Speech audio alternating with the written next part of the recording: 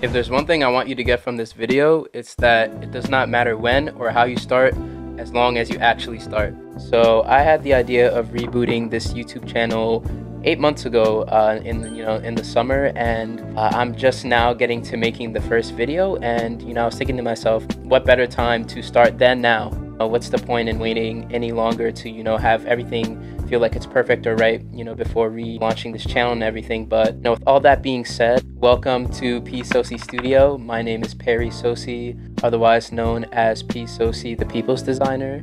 And in an effort to have my studio practice really match my name and mission, which is to be for the people, or Pferda people, as I like to say, I want this channel to be a hub of inspiration. I'm going to be sharing my work. I'm going to share other artists' work and talk about it.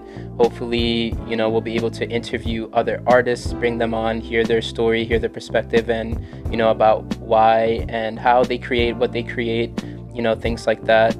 And then additionally, I hope to also be an educator. I've been, doing art since I was very little, about 9 years old. Was when I first kind of feel like started drawing seriously. And, I've been doing graphic design since my freshman year of high school. So that makes it, I'm going on year 8, 9 of, being familiar with graphic design. And I think I have a ton of knowledge that I could share, with people that would be able to help them, pursue and grow in their interest in graphic design.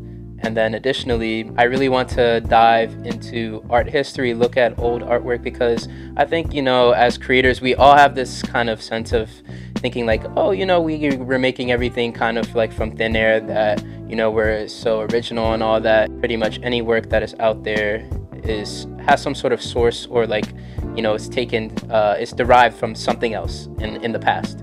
There's a saying that there is nothing new under the sun, and so I think that's very true. You will always be able to find references in contemporary artwork that are relating to things in the past, and I think it's important to kind of, every now and then kind of revisit, what went on in different periods that kind of inform what design and art and creativity look like, present day. And then to add to kind of education, I'm trying to get a lot more into reading, and I think this will really force me to be more of a reader. And I hope to kind of talk about different books that talk about the arts, creativity, innovation, things of that nature. And then another really big thing that I want this channel to do is really just facilitate curiosity about the world around us.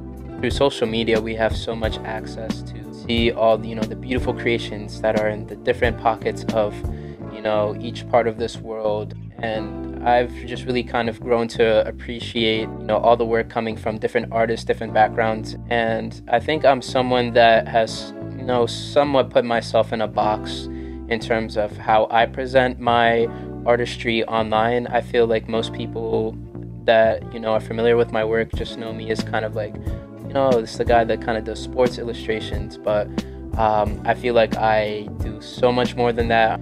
People that went to school with me that were in my design program, I feel like are really some of the only people that have seen my other type of work. Our program really forced us to make a lot of books, publications, so I have experience with typesetting, typography, all those kind of things, and I feel like I don't always kind of bring those to light or really share or talk about those different aspects of design. I feel like I've always been very locked into sports design, that kind of space. So I want to facilitate curiosity for you guys, and then also for myself. I want to really dive deep into other areas of artwork, I guess, outside of the niche that I've been currently operating in. I sometimes just get too much into my own zone of I'm working on my creations, my this, my that, and I think I'm trying to open up myself to really just being more aware of things outside of myself. Artists, in a sense, I feel like are a bit selfish in how we create and our processes. We really have to kind of focus internally on what we're doing, but I really kind of want to gear things more towards looking at external sources. And then finally, I just want this page to be a place of good vibes, good energy. Oh my gosh, my battery's about to die. Hold up. Okay, so we're back. My camera battery was dying. Of course, the first video, when you start things out, it doesn't always go as you kind of intend or maybe plan.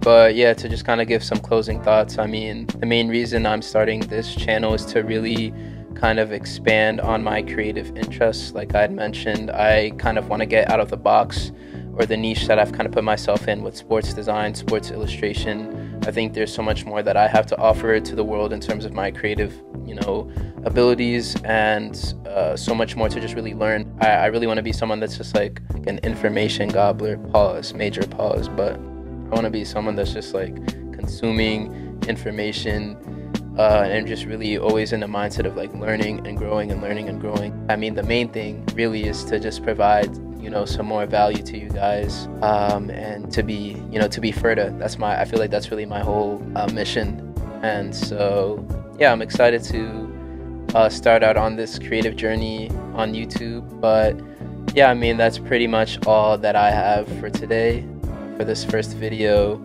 And yeah, thank you for taking the time to stop by the studio, man. I don't know, I don't have an outro yet. I think that'll come later down the line. Oh my gosh, my voice. I will catch you next time. Peace.